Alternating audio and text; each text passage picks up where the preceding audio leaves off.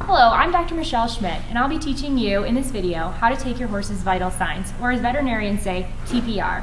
It's important to practice these skills on your horse so in an emergency situation you can calmly and efficiently relay important information to your veterinarian over the phone to help assess your horse's condition. First, T, temperature. The temperature range on a normal adult horse is 98 to 100.5 degrees Fahrenheit. Purchase a digital thermometer from your local grocery or your veterinarian and keep it with you in your horse's first aid kit in the barn or trailer. To take your horse's temperature, stand on the left side of your horse facing the rear. Stand close and do not get behind. Keep a hand on your horse so you can move with them. Lift the tail and insert it into their rectum. And wait for the beeps to signal that the temperature has completed.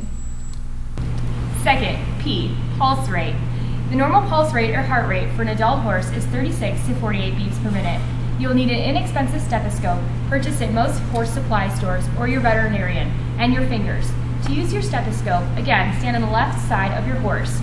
Locate the left elbow and place the stethoscope on their chest at the level of the elbow.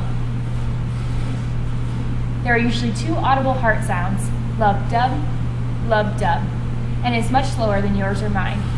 Each lub-dub is one heartbeat. Listen for 15 seconds and multiply by 4 beats per minute.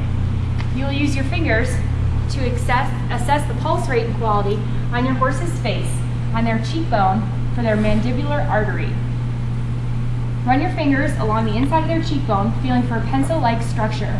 Don't press too hard, but you can feel the pulse rate in the artery. Again, feel for 15 seconds and multiply by 4 beats per minute. To feel for digital pulses in the front legs, it takes a lot of practice, but it's really important in assessing forelimb lameness. Cup your hand around the front of the fetlock or the paster, depending on how big your hand is, and feel with your thumb and middle finger for pulse rate. It's normal to feel none or very faint pulses. As you're feeling for pulses, assess the leg for any heat or swelling. Finally, R, respiration rate. The normal respiration rate for an adult horse is 12 to 30 breaths per minute. This can be measured by watching your horse's flank region go in and out with each breath, or by watching your horse's nostrils move with each breath. Again, count for 15 seconds and multiply by 4 for breaths per minute. Do not use your hand in front of your horse's nose to feel for the breaths, as they will start to sniff your hand and falsely elevate your readings. Additional vital signs not abbreviated by TPR but equally important are mucous membranes, CRT, abdominal sounds, and hydration status.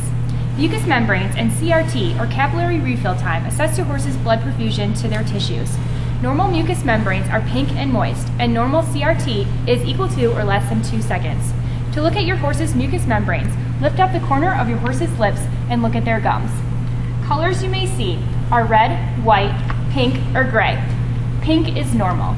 Look at how moist the gums are. Moist with saliva, tacky or sticky saliva, or dry with no saliva. Blanch out the color with your finger and wait for the color to return.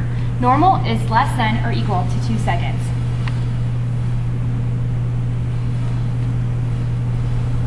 To listen for abdominal sounds, you'll need your stethoscope again. Normal sounds will be a constant trickle, like a running toilet. There are 4 regions or quadrants to listen in: a right and left, upper and lower. Listen for at least 30 seconds to get a good interpretation of the quality of the intestinal movements.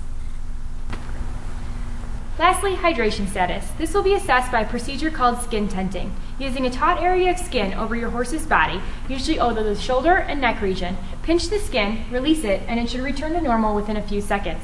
If the skin takes longer to return to normal or stays tented, it can mean that your horse is dehydrated. Be sure to use a normally taut area of skin, as some older horses have extra wrinkly skin on their necks, which can give you a false reading of their actual hydration status. If you're having trouble finding a good area to assess, you can use your horse's upper eyelid, doing the same skin tenting procedure.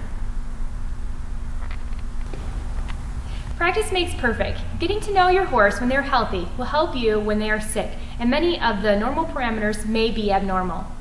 We at Alpine Animal Hospital are more than willing to help you learn these skills, so please ask us to show you how to do any of these procedures or make sure that you're doing them correctly. Thank you.